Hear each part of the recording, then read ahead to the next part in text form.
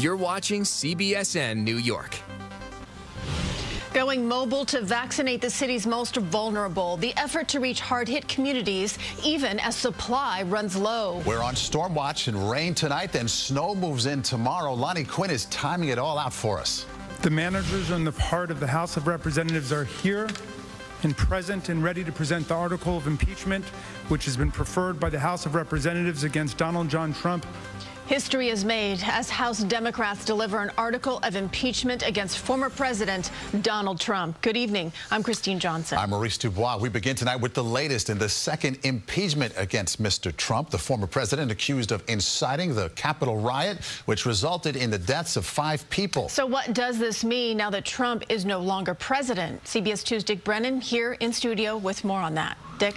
Christine and Maurice, this evening, House managers delivered that article of impeachment to the Senate for the second impeachment trial of Donald Trump. But while the trial formally started tonight, the bulk of it will take place next month.